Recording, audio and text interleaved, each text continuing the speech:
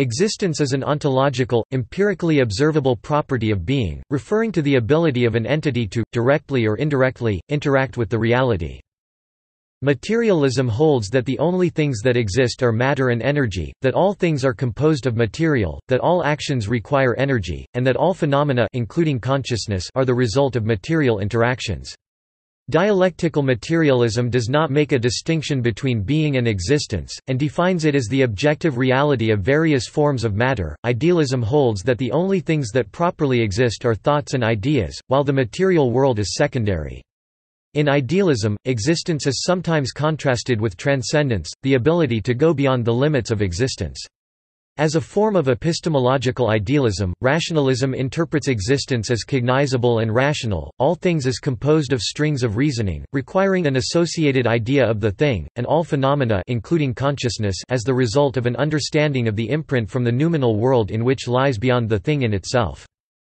In scholasticism, existence of a thing is not derived from its essence and is determined by the creative volition of God. The dichotomy of existence and essence demonstrates that the dualism of the created universe is only resolvable through God. Empiricism recognizes existence of singular facts, which are not derivable and which are observable through empirical knowledge.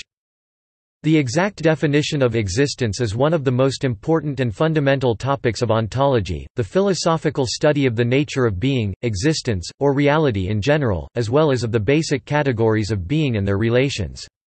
Traditionally listed as a part of the major branch of philosophy known as metaphysics, ontology deals with questions concerning what things or entities exist or can be said to exist, and how such things or entities can be grouped, related within a hierarchy, and subdivided according to similarities and differences.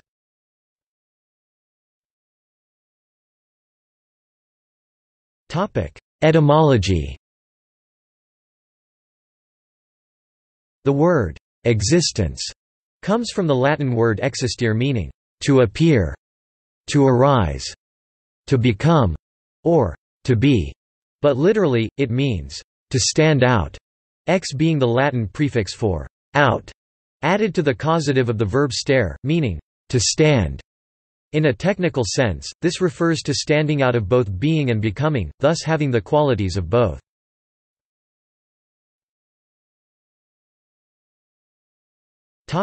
Historical conceptions. In the Western tradition of philosophy, the earliest known comprehensive treatments of the subject are from Plato's Phaedo, Republic, and Statesman and Aristotle's Metaphysics, though earlier fragmentary writing exists. Aristotle developed a comprehensive theory of being, according to which only individual things, called substances, fully have to be, but other things such as relations, quantity, time, and place called the categories have a derivative kind of being, dependent on individual things. In Aristotle's Metaphysics, there are four causes of existence or change in nature: the material cause, the formal cause, the efficient cause and the final cause. The Neo-Platonists and some early Christian philosophers argued about whether existence had any reality except in the mind of God. Some taught that existence was a snare and a delusion, that the world, the flesh, and the devil existed only to tempt weak humankind away from God. The medieval philosopher Thomas Aquinas argued that God is pure being, and that in God essence and existence are the same. At about the same time, the nominalist philosopher William of Ockham argued, in Book 1 of his Summa Totius Logicae, treatise on all logic, written some time before 1327, that categories are not a form of being in their own right, but derivative on the existence of individuals.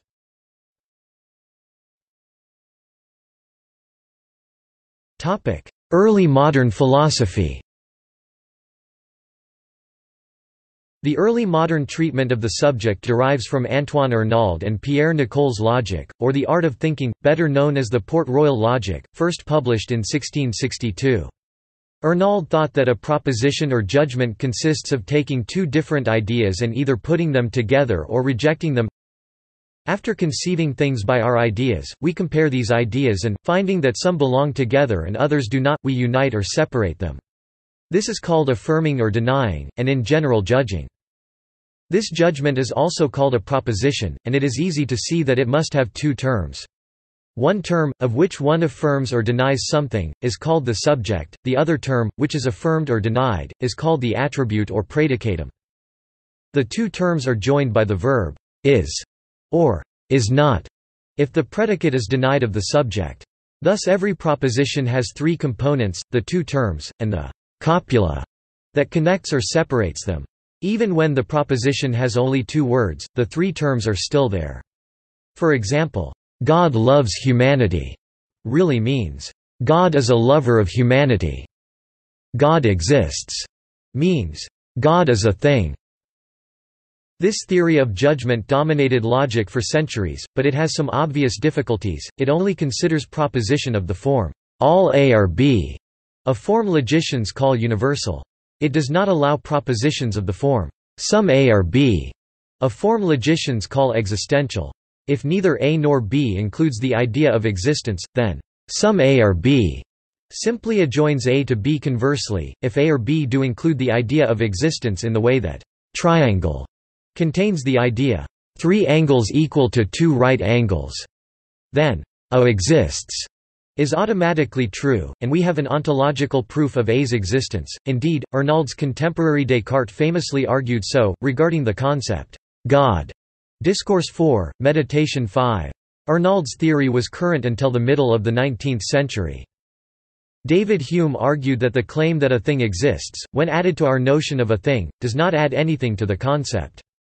For example, if we form a complete notion of Moses, and superadd to that notion the claim that Moses existed, we are not adding anything to the notion of Moses. Kant also argued that existence is not a real predicate, but gave no explanation of how this is possible. Indeed, his famous discussion of the subject is merely a restatement of Arnauld's doctrine that in the proposition, God is omnipotent, the verb is signifies the joining or separating of two concepts such as God and omnipotence. Schopenhauer claimed that everything that exists for knowledge, and hence the whole of this world, only object in relation to the subject, the perception of the perceiver, in a word, representation. Quote, according to him there can be no object without subject, because everything objective is already conditioned as such in manifold ways by the knowing subject with the forms of its knowing, and presupposes these forms.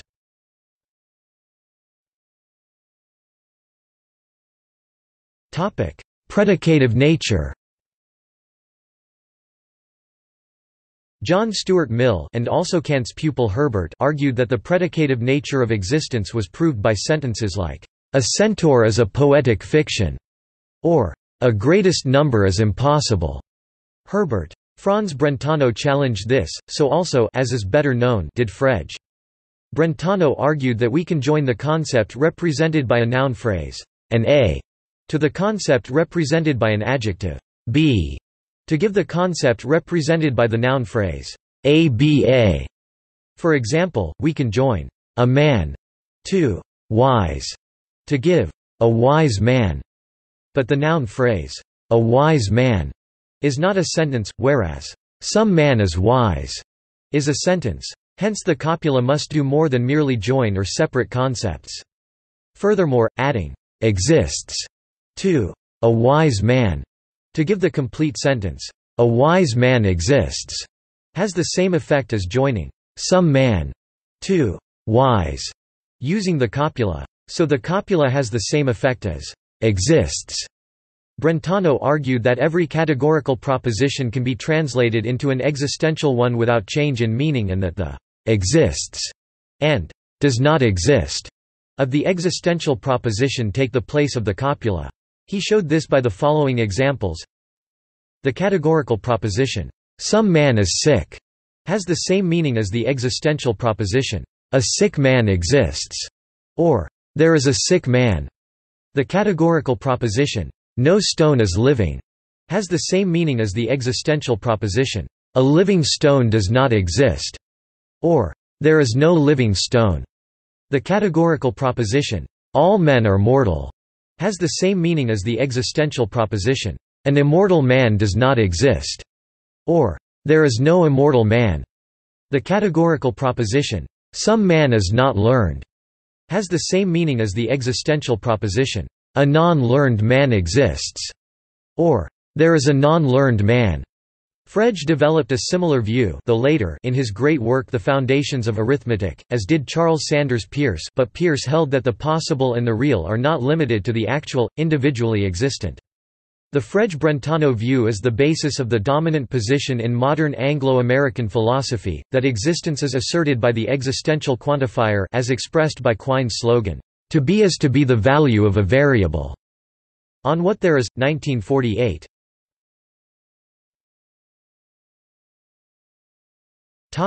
Semantics. In mathematical logic, there are two quantifiers, some and all. Though as Brentano (1838–1917) pointed out, we can make do with just one quantifier and negation. The first of these quantifiers, some, is also expressed as there exists. Thus, in the sentence, "There exists a man," the term man is asserted to be part of existence. But we can also assert, "There exists a triangle," is a triangle, an abstract idea, part of existence in the same way that a man, a physical body, is part of existence? Do abstractions such as goodness, blindness, and virtue exist in the same sense that chairs, tables, and houses exist? What categories, or kinds of thing, can be the subject or the predicate of a proposition? Worse, does existence exist? In some statements, existence is implied without being mentioned. The statement, "A bridge crosses the Thames at Hammersmith," cannot just be about a bridge, the Thames, and Hammersmith. It must be about existence as well. On the other hand, the statement, "A bridge crosses the Styx at Limbo," has the same form, but while in the first case we understand a real bridge in the real world made of stone or brick, what existence would mean in the second case is less clear. The nominalist approach is to argue that certain noun phrases can be eliminated by rewriting a sentence in a form that has the same meaning but does not contain the noun phrase. Thus Occam argued that, "Socrates has wisdom," which apparently asserts the existence of a reference for wisdom, can be rewritten as, "Socrates is wise," which contains only the referring phrase, "Socrates." This method became widely accepted in the 20th century by the analytic school of philosophy. However, this argument may be inverted by realists in arguing that since the sentence, "Socrates is wise," can be rewritten as, "Socrates has wisdom," this proves the existence of a hidden referent for wise. A further problem is that human beings seem to process information about fictional characters in much the same way that they process information about real people. For example, in the 2008 United States presidential election, a politician and actor named Fred Thompson ran for the Republican Party nomination. In polls, potential voters identified Fred Thompson as a law and order candidate. Thompson plays a fictional character on the television series Law and Order. The people who make the comment are aware that Law and Order is fiction, but at some level, they may process fiction as if it were fact, a process included in what is called the paradox of fiction. Another example of this is the common experience of actresses who play the villain in a soap opera being accosted in public as if they are to blame for the actions of the characters they play.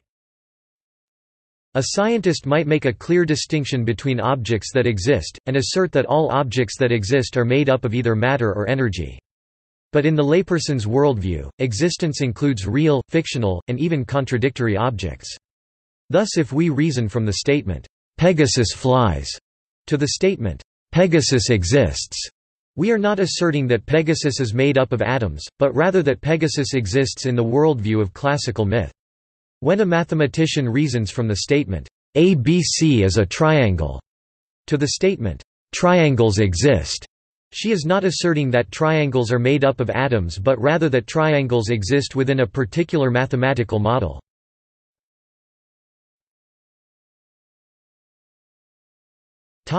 Modern approaches. According to Bertrand Russell's theory of descriptions, the negation operator in a singular sentence can take either wide or narrow scope. We distinguish between "some S is not P," where negation takes narrow scope, and "it is not the case that some S is P," where negation takes wide scope. The problem with this view is that there appears to be no such scope distinction in the case of proper names. The sentences, "Socrates is not bald," and "It is not the case that Socrates is bald," both appear to have the same meaning, and they both appear to assert or presuppose the existence of someone, Socrates, who is not bald, so that negation takes a narrow scope. However, Russell's theory analyses proper names into a logical structure which makes sense of this problem. According to Russell, Socrates can be analyzed into the form the philosopher of Greece. In the wide scope, this would then read, it is not the case that there existed a philosopher of Greece who was bald. In the narrow scope, it would read the philosopher of Greece was not bald. According to the direct reference view, an early version of which was originally proposed by Bertrand Russell, and perhaps earlier by Gottlob Frege, a proper name strictly has no meaning when there is no object to which it refers. This view relies on the argument that the semantic function of a proper name is to tell us which object bears the name, and thus to identify some object. But no object can be identified if none exists. Thus, a proper name must have a bearer if it is to be meaningful.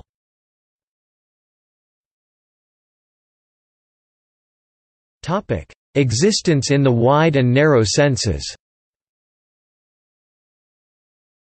According to the two-sense view of existence, which derives from Alexius Meinong, existential statements fall into two classes.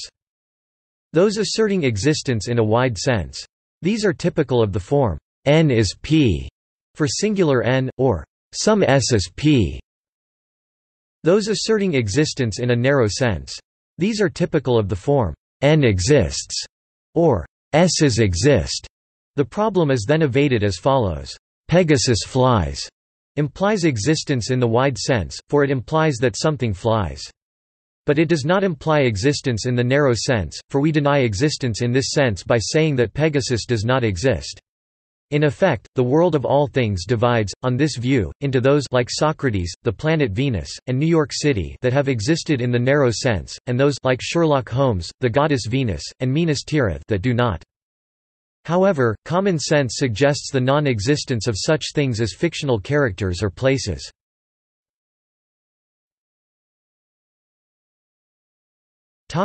European views.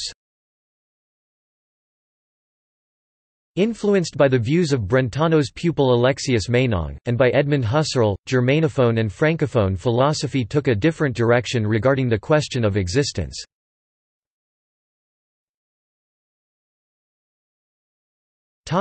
Anti-realist arguments. Anti-realism is the view of idealists who are skeptics about the physical world, maintaining either, 1 that nothing exists outside the mind, or 2 that we would have no access to a mind-independent reality even if it may exist. Realists, in contrast, hold that perceptions or sense data are caused by mind-independent objects. An anti-realist who denies that other minds exist, i.e., a solipsist, is different from an anti-realist who claims that there is no fact of the matter as to whether or not there are unobservable other minds, i.e., a logical behaviorist.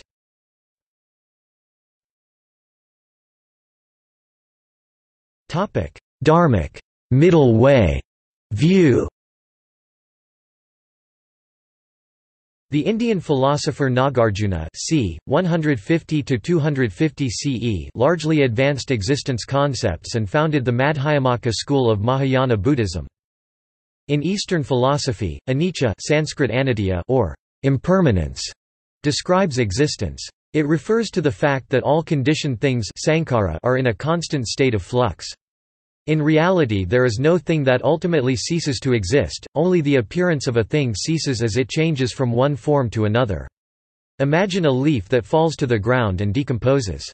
While the appearance and relative existence of the leaf ceases, the components that formed the leaf become particulate material that goes on to form new plants. Buddhism teaches a middle way, avoiding the extreme views of eternalism and nihilism. The middle way recognizes there are vast differences between the way things are perceived to exist and the way things really exist. The differences are reconciled in the concept of shunyata by addressing the existing object's served purpose for the subject's identity and being. What exists is in non-existence, because the subject changes. Trailokya elaborates on three kinds of existence, those of desire, form, and formlessness in which there are karmic rebirths. Taken further to the Trikaya doctrine, it describes how the Buddha exists. In this philosophy, it is accepted that Buddha exists in more than one absolute way.